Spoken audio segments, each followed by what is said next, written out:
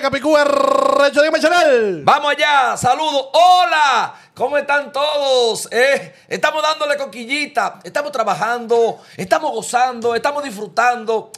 Pero si usted lleva mi vida, entonces el que está sufriendo es usted. Yo no llevo la suya, no joda conmigo. A ver. Feliz y contento, de las gracias por darme la oportunidad de poder compartir con la audiencia de kapicuaradioshow. A ti que me ves, que me escuchas por las diferentes plataformas digitales. Es importante para nosotros que le des me gusta a este video, que te suscribas a nuestro canal de YouTube y sobre todo que actives las notificaciones para que te pueda llegar todo nuestro contenido.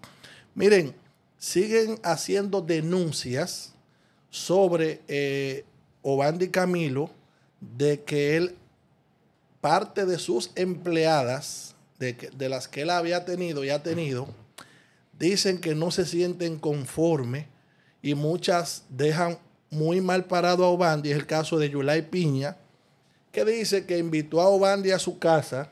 Si no sabías eso, Chanel. Ovandy Camilo había invitado a Yulay Piña a su casa y en esa invitación, supuestamente, Yulay se sintió mal, vamos a decirlo de esa manera, porque ellos entienden, o ella entiende, eso fue lo que dejó ver, que Ovandy se había propasado con ella. Ahora, yo me pregunto, ¿para qué Yulay invitó a Ovandy a su casa a hacerles unos espaguetis? ¿Y por qué permite Yulay que Ovandy se acueste en su cama? Porque si él entró al cuarto, cuando hay que darle su tablazo se le da. No estamos defendiendo. Si hay que darle su tablazo se le da. Ahora, ella no debe ni de hablar, debe darle vergüenza a ella decir que él se acostó en su cama, que ella entró. Mire, la mujer que se respeta no acepta que ningún hombre le pase de la galería. Y cuando va al baño lo brecha. Y si se mete por una vaina le dice, ¿pa' dónde va, papi? No, en mi casa no. Si ella lo dejó que se metiera, fue con alguna intención. No voy con esa vaina. No estoy defendiendo a Ovandy, porque no. Sino estoy diciendo la verdad. Ninguna mujer que se respete. Es más, hay mujeres que no aceptan hombre en su casa por esa misma vaina, para que no le vayan a pasar de la sala ni del baño. Lo que a mí me causa como un poquito de... Y Ovandy es fresquito, lo sabemos. De duda. Es fresquito. Es fresco, pero no propasado. No propasado. O sea, relambío que se enamora. Sí, lo que se a enamora. Mí es muy enamorado. Ahora, lo que a mí no, como que no me cuadra bien es... Ahora, uno no sabe también. Está bien. Todo eso está bien. Cuando viene a ver, trató de besarla, de verdad. Pero está bien. Y uno está hablando plepla aquí. Sí, pero yo te voy a decir lo siguiente. Que ella lo haya invitado a su casa a comerse unos espaguetis porque ella no lo denunció antes. Pero ¿Por qué precisamente ellos lo hacen en este momento donde su jefe tiene un enfrentamiento público? El jefe de Yulay es Santiago Matías. No, pero no. Yulay trabaja en Sin Filtros Radio pero Show. No creo que ahora, no creo de verdad. Ahora mismo no creo que tenga que ver con jefe, con vaina. Pero porque ella lo hace en este momento. Ella está buscando sonido, Pero está bien. No creo pero que... ¿por qué no lo denunció? Porque ¿qué gana Santiago con eso? Pero ¿por qué no lo denunció? ¿Pero qué gana Santiago con eso? Pero está bien, yo te pregunto por qué ella no lo denunció. Pero ¿qué importa que lo denuncie? ¿Qué va a lograr? Es lo que quiero saber. No lo van a meter preso, no hay prueba de nada. Es buscando sonido. Buscan sonido. Está bien, Alofoke le dijo a ella, di que él se pasó contigo. Ok, vamos a ver. Que Alofoke se lo dijo. Vamos a ponerlo. No, yo no estoy diciendo eso. Usted lo está diciendo. Yo estoy diciendo. Usted lo dijo que Alofoke la puso ahí. No, yo no dije eso. Yo dije ¿Lo dijo o no lo dijo? Que me causa, escúchame, voy a repetir lo que acabo de decir. Repítelo. Yo dije que me causa suspicacia y es sospechoso para mí sospechoso. que Yulay Piña no haya dicho que Ovandy se haya propasado con ella en el pasado y lo dice precisamente en este momento donde Santiago tiene un enfrentamiento con Ovandy. O sea, no es que yo estoy diciendo que Santiago le dijo, dilo. ¿Y qué tú quisiste decir con eso? Que me causa, para mí es sospechoso. ¿Sospechoso de quién? Pero ¿por qué ella no lo dijo en otro momento? ¿Sospechoso de quién? Pero ¿por qué Yulay Piña no lo dijo en otro momento y lo dice ahora? Pero te estoy haciendo una pregunta, Pedro Palermo, para que la gente te conozca. La ex de Ovandy, ¿por qué no salió a hacer un media tour antes? ¿Y por qué precisamente la ex de Ovandy, que dice que Ovandy le practicaba violencia física y psicológica, por qué está haciendo un media tour en programas de farándula. ¿Y qué gana Alofoke con que ella digan? Porque lo que le están dando es más rating. Alofoke conoce este maldito negocio, esta porquería. Una porquería. Esto que estamos haciendo nosotros y lo que hacen todos en los medios es una porquería. Cuando uno tiene que hablar de un amigo, de alguien en esta vaina. Esto es una porquería, un disparate. ¿Qué gana Alofoke con que salgan todas esas mujeres a decir que Ovandy se propasó, que Ovandy esto? Lo que le están dando es fama. Y yo siento que Alofoke no quiere que él coja más fama. Alofoke no tiene que ver con esa vaina, que tiene que ver Alofoke. O sea, yo digo, cuando tengo que darle su tablazo a Alofoke se lo doy. Pero en este momento, ¿qué tiene que ver que una mujer salga a decir... que mira, que Chanel, que esto y esto. Que mira, que Chanel, esto y esto. Chanel allí, Chanel ahí. Me están dando fama. Ok. Me están dando fama. Entonces vamos a asumir que en el caso de Yulay Piña es fortuito. Es fortuito. Ella lo está haciendo porque en este momento le salió decirlo ahora. Entonces, en el caso de la ex de Ovandy, que la están llevando a programas de farándula a hacer una denuncia que se supone... primero debería de conocerse. Pero ten valor. En la fiscalía. Pero ten valor y habla, di lo que tú quieres decir. Pero es que lo que yo quiero decir lo estoy diciendo. Coño, Pedro Palermo, carajo. Pero, Pedro, ten valor. Sé lambón, no quieres ser lambón. Soy amigo, no quiero ser amigo. Te quiero dar, no te quiero dar. Ten valor. Di lo que tú... Voy a traducir lo que él quiere decir. No me traduzca. Yo no necesito a nadie. Voy a traducir. Yo no necesito que traductor. Pero tengo un maldito valor. ¿Por qué? Pero yo hago una pregunta. Y esa pregunta se la voy a lanzar a la audiencia que nos ve. Que no es tonta. Él quiere decir ¿por qué? Que Alofoke yo no he dicho eso. El maestro. Yo no he dicho eso. Yo estoy diciendo que para mí es dudoso. Llama al colmado y pídeme hielo. Y para mí. No me estoy calentando. Pídeme hielo, que me come este hielo hasta yo por atrás. Pregunto. ¿Por qué llevan a la ex de Ovandy 5 años después a denunciar que Ovandy le hacía violencia física y psicológica? ¿Por qué ahora y no antes? Eso es lo que yo estoy diciendo. ¿Ese es tu amigo?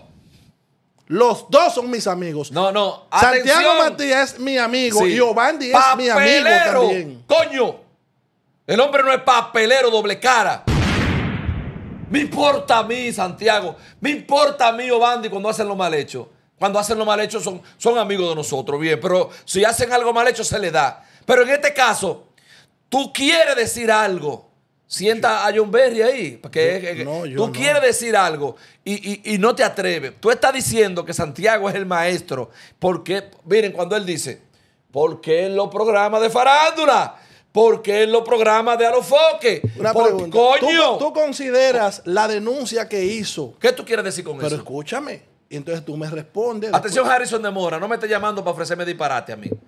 Yo estoy cobrando bien aquí. Sí, eso es lo que tú quieres saber. Yo te hago una pregunta. Escúchame. No que me estás llamando para ofrecerme disparate, como que yo soy tontón. Como que yo soy tontón. No, además tú ese tipo de... No, pero como que yo soy tontón. Pero para no salirnos del contenido, para no salirnos... No, pero para que no se me olvide. Para mantener. Que se me puede olvidar. Yo te voy a hacer una pregunta. Digo, aquí hay 35, pero coño, pero yo me doy una gana de trallarme. Dale. La pregunta sería la siguiente. ¿Por qué precisamente la ex de Ovandy está yendo a los programas de farándula a hacer una denuncia que yo considero grave? Una denuncia que yo considero grave porque ella está yendo a programas de farándula precisamente del edificio rojo. Sí, entonces no. Entonces tú no quieres que yo traduzca lo que estás diciendo. No. Esas preguntas que yo estoy haciendo, yo se las voy a dejar a la audiencia para que sea la audiencia que nos está viendo, que ellos hagan sus propias conclusiones. Ahora, yo no estoy de acuerdo con Ovandy con el tema de la madre de Santiago, que no debiste meterla, coño. No debiste mencionarla, ni a su familia tampoco. No debiste hacerlo. Porque ahí entonces tú automáticamente, No eche coño, que no te luce. Yo lo voy a editar. Tú te ves muy sano. Yo lo he editado. No, tú te ves sano y tú eres político. No, pero es que me molestó. No, y tú eres político, yo no. Yo puedo mandar a bañar al diablo aquí. A mí me importa que se bañe todo el mundo. Se compren jabón de cuava y se laven por abajo. A mí me da lo mismo. Tuve una conversación con Ovandy ayer. ¿Qué me importa a mí que tú hables con Ovandy? No, y se lo reclamé. Le dije, no toques la madre de Santiago. Ovandy. No toques la hija de Santiago, los hijos de Santiago los dos, ni a Byron ni a Prince. No toque a Chari, no la toques porque ya no mencionemos la eso. Familia es sagrada. Pero no mencionemos eso ya. Pero se los recordé ayer. Le estamos dando como más vaina, ya no mencionemos eso. Vamos a dar ese tema por sentado. Ayer le dijimos ya lo que teníamos que decirle. Ayer nos desahogamos con él, ¿verdad? Y le dijimos que mal por él y que pide... Es más, y para que cerremos ese tema, graben este pedacito. Ovandy y Camilo, si no le pide perdón a Alofoke por mencionarle a su familia, te retiro mi amistad. Conmigo no hable. Yo tengo que verte a ti. Yo tengo que verte a ti pidiéndole perdón a Alofoke, coño. Te lo juro. A mí no me hable. Y si me ve por ahí, no me salude. Y si nos toca trabajar en una película juntos, usted por su lado y yo por el mío. Y si tenemos escenas juntos, la voy a separar, aunque me paguen la mitad nada más. Si no le pide perdón a Alofoke, la familia no se toca. Bien. El caso de Jessica Pereira, que ahora vuelve otra vez a tomar más fuerza. Viste que no soy lambón como tú.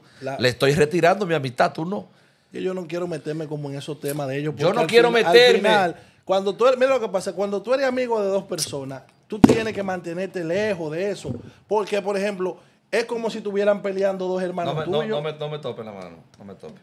O sea, yo no sé si tú entiendes lo que te estoy diciendo. Yo entiendo, cuando hay dos personas... No me tope la mano, que no me gusta. Cuando yo no me tope. Cuando hay dos personas... Te lo he dicho 60 veces, Pedro, no me tope la mano.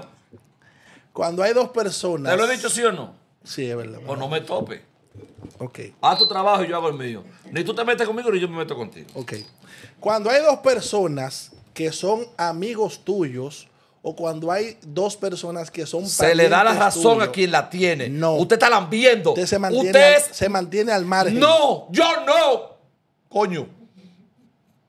Usted loco, Como a veces vive lejos. Usted le da la razón a quien tiene que dársela. A los hijos se corrigen cuando pelean dos. Y usted investiga quién tuvo la culpa. Y al que tuvo la culpa, usted le dice, no lo haga. Pídale perdón a su hermanito. Si usted no hace eso, entonces él vuelve y lo hace. En este caso, Ovandy y Camilo. Etiquétamelo ahí abajo, etiquétamelo. Me lo pone ahí abajo, pónmelo. Okay. Etiquétenle a Ovandy, etiquétenme a Ovandy, todos. Todos. Ovandy y Camilo.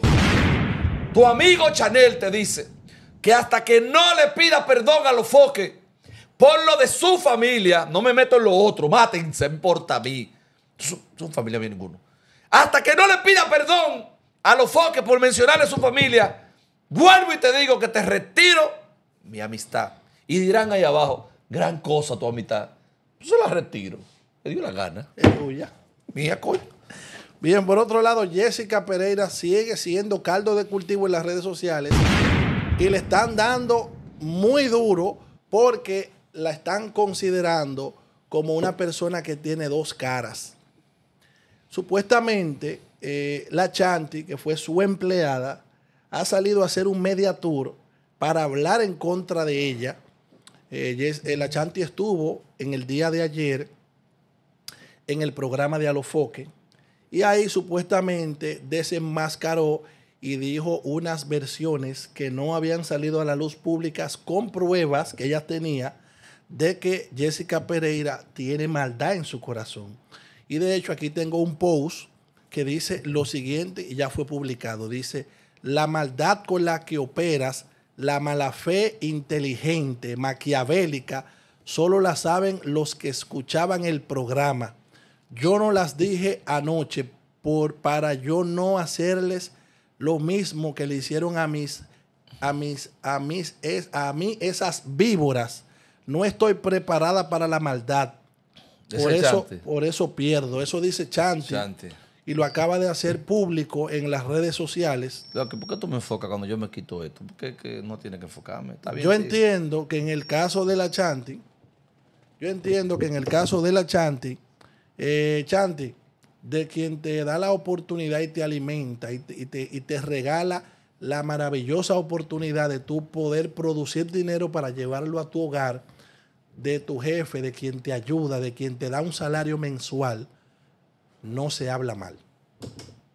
Independientemente de lo que haya pasado, si saliste bien o saliste mal, que mi consejo hubiese sido que salgas bien. Yo difiero de ti. del jefe no se habla mal. Perdón. Del que creyó en ti. Perdón, y del que creyó en ti te puso un salario para que tú puedas mantener a tu familia, no se habla mal. Tú me pagas a mí aquí, ¿verdad? Bien, me pagas. Métete conmigo. Di que yo salga de aquí y di cualquier vaina de mí. Te acecho ahí abajo, te exploto las 4 gomas. Y en todos los medios agarro y te exploto. Y no puedes salir en vivo porque me meto en vivo y te doy galletas en vivo. Jessica, no tengo nada en contra de ella. Una mujer profesional, yo la admiro, pero la macó con Chanti. Dime por qué, Chanel. Dime, Lambón, dime. ¿Pero por qué? Porque agarró y dijo públicamente que ella es un monstruo que no merece trabajar con ella. Se la comió con yuca y tú quieres que ella haga como dice la Biblia. Si me dan una galleta, yo pongo la otra. No se habla de quien te alimentó y te dio trabajo. Ella habló de Chanti. Ella habló de Chanti. Y Chanti no se quedó callada porque tiene para responder. Chanti nada más es chiquita. Pero tiene, coño, tiene para responder. Métete conmigo. Pedro Palermo, métete conmigo. Para que tú veas. Porque tú te sentaste aquí una vez y dijiste que irresponsable, los empleados también que yo le pago y que esto, que lo otro, hablando plepla sin contenido. Que el que habla de mí, coño, sabiendo lo responsable que soy yo, que dejo de comer a veces, que me va a llevar el diablo por estar cumpliéndole a ustedes, malo agradecido, jefe, el diablo, tú me estás hablando a mí, jefes son malos, mientras mejor tú te portas, peor te tratan. Yo lo he vivido en carne viva, que me coño embrujado, donde quiera que he trabajado y he sido maltratado. Por ti yo he sido maltratado. Tú no me has valorado a mí. Yo estoy aquí pero tengo vergüenza. A lo mejor tengo mucha deuda. Algo es una de las dos. Coño, algo es. Así. No, en serio. Yo tengo que revisarme y sentarme a ver si es deuda que tengo. Eso. ¿Qué diablo es? Porque ¿qué diablo hago yo aquí en este programa? Pues yo me voy. Llévate la mierda.